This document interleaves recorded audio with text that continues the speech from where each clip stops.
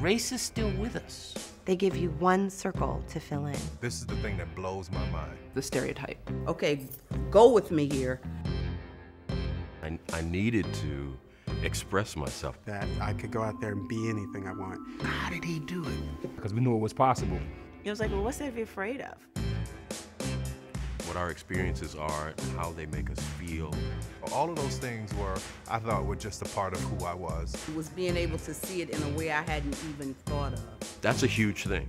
To celebrate who we are as a people. I remember so clearly wanting to be involved. And still have the hope of where we would like to go. There's a lot of work to do. One of the most exciting things about this moment in time is that we're starting to talk about it. Telling our stories.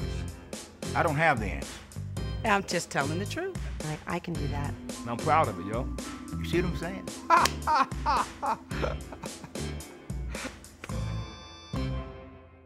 You know that feeling you get when you're being watched?